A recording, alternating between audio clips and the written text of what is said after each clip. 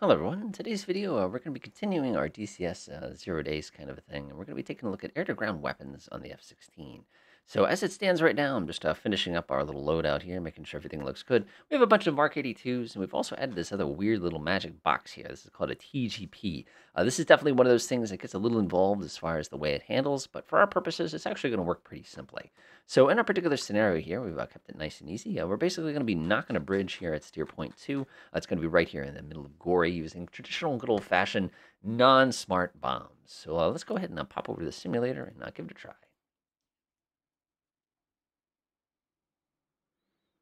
Now, the F-16, I will say, is one of the better air-to-ground platforms. It's extremely stable in turbulence. It's very, very easy to handle. We are heavy now. And look at the whole top of the wings, like, what are you doing here?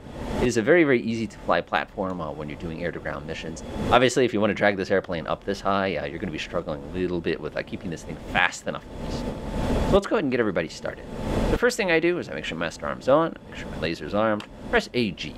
So we're going to do two different bombing techniques here. We're going to do what they call a CCIP, which is going to give us a little dot, which tells us where to drop. And we're also going to go ahead and do what they call CCRP, which is we're going to designate a point, and then the bombs are going to drop when they hit that point.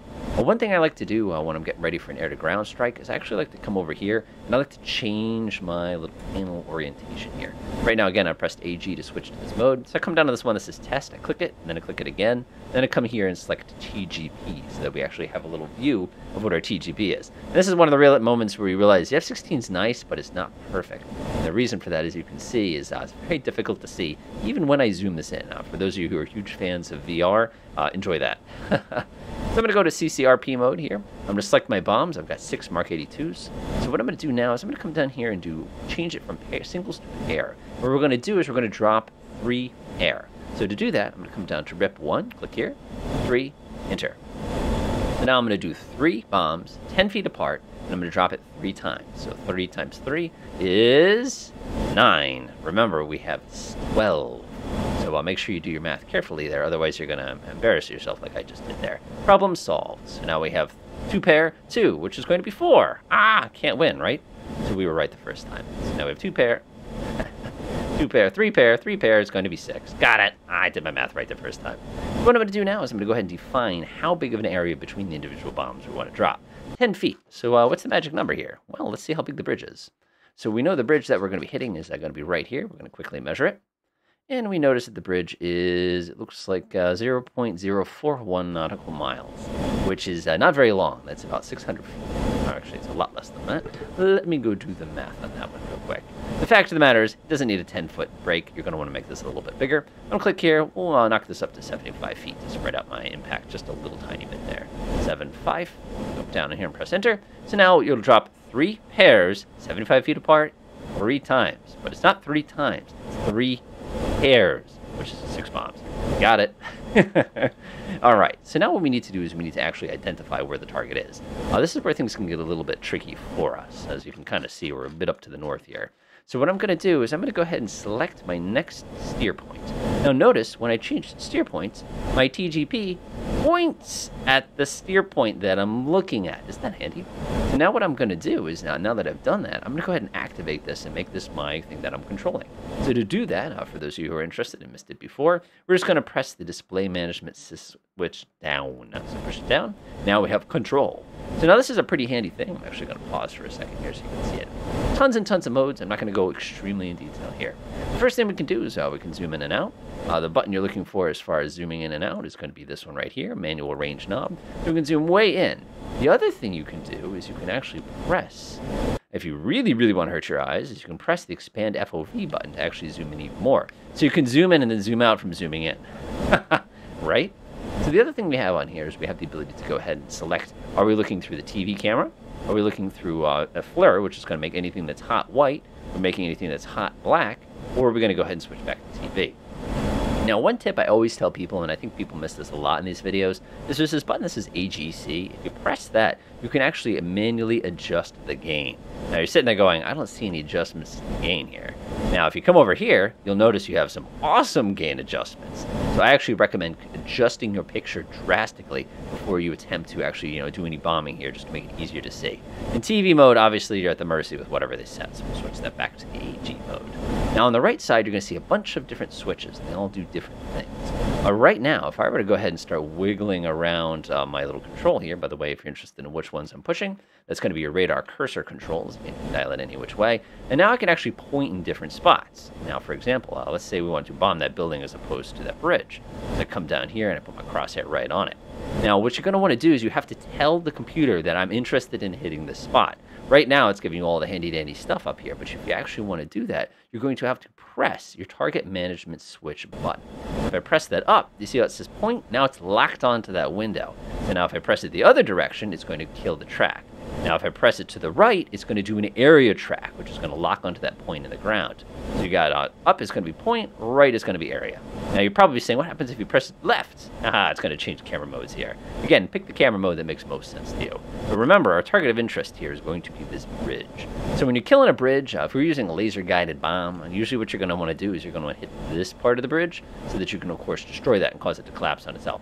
Putting a hole through the deck with something that weighs, 10,000 pounds, or not 10,000, 1,000 pounds, isn't necessarily a good thing. It just gives you something you have to patch. It won't actually destroy the bridge. So where you hit it matters. But in our case, we're going to lock right onto this.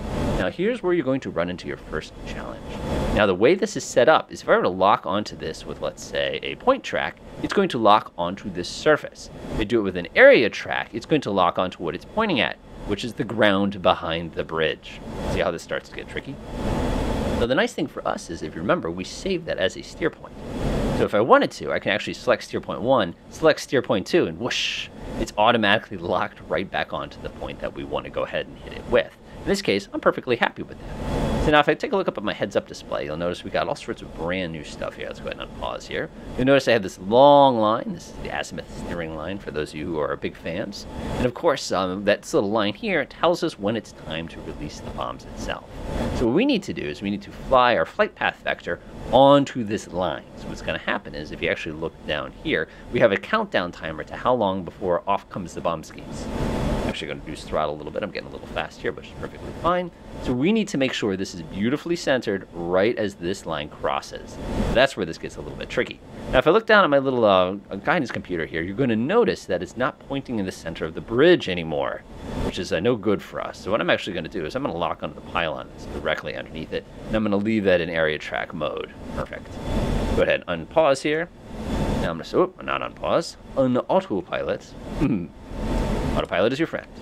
I'm going to roll to the left just a tiny bit, and I'm just going to line myself up. We have 19 seconds. Now, one of the things I love about the F-16 is you can actually press and hold on the release button, and nothing comes off the wings until it drops. See how it's starting to make its way down towards the center? To the right, a little bit to the right, a little bit to the left, and this is going to be a little off-center. And when it flashes, stuff falls off the wingtips. Delightful. All right, let's see how we did. Remember when I said that I wanted 3 pairs? You can't always get what you want, right? All right, let's see how we did here. Control Shift F11 and bomb skis. Oh, what a miss! So as you can see, even with the most perfect computer, 36,000 feet, it's a bit of a project to hit something, which is why we'll take a look at the next targeting mode, which is probably going to be a little bit better for this application. Unless we have an LGB, but that's from later. All right, now we've gotten everything reset. Let's go ahead and walk through it again. Underground mode. This time we're going to just pepper the whole thing with 12 singles. 1, 2. Press enter. 12 singles looks good. We'll make them 25 feet apart, so it's pretty safe. And now we're good to go. The only thing different this time is I'm going to switch this from CCRP, which calculates for us, to CCIP, where we're going to do all the work ourselves. This is going to be a little bit different of an approach, but I'm not panicking about it too much here. So I'm going to go ahead and build up plenty of energy and plenty of speed here. You can see I'm ripping the burner basically at full blast here, desperately trying to make my way towards the target zone. And then what we're going to do is we're going to turn into a nice little dive. We're going to be looking at the end of this long line. You're going to see this little circle with a dot on it. Now, one thing that I recommend people do is go like this, and that way you can actually see what you're aiming at.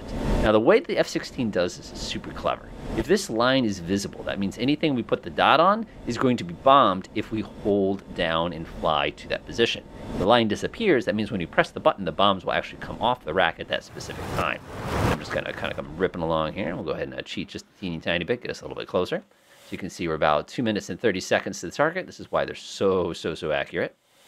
And we'll stop at about a minute. Looks pretty good. All right. So now I'm going to go ahead and kill all of our autopilot modes here.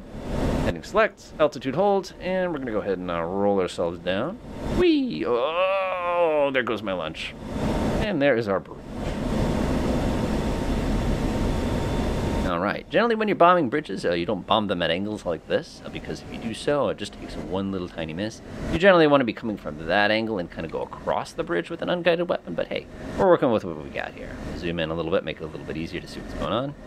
Out comes the speed brakes. Alright, so here's how this works. We can either put the circle on the bridge and then hold down on the trigger and then basically fly down, or we can simply wait for the line to disappear, in which case when I release the hold down the button, bombs will release at that time. Make sure you press and hold. By the way, my speed brakes are out, and we're still doing Mach 0.94 here. Alright, there's our bridge. Come to the right just a little bit. See how the line's gone? That means when I click the trigger, the bombs come off. Press it nice and early, because we want to give it plenty of time to go ahead and drop. Oh, that doesn't feel good. Let's see how we did this time. Oh my gosh, the G's. Feel the G's. Alright, see how we did.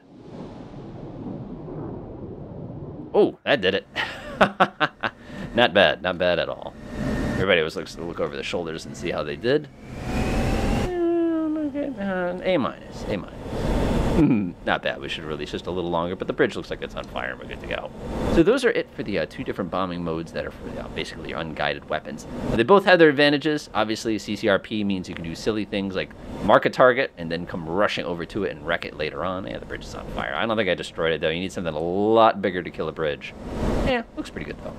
Hopefully this helps you as far as kind of understanding how that method works. Obviously, use the method that makes most sense for the particular situation. For this one, obviously, I had plenty of altitude. Nobody was shooting up at me, so I had plenty of leisurely time that I could just drop. Yeah, that thing is looking pretty nasty right now.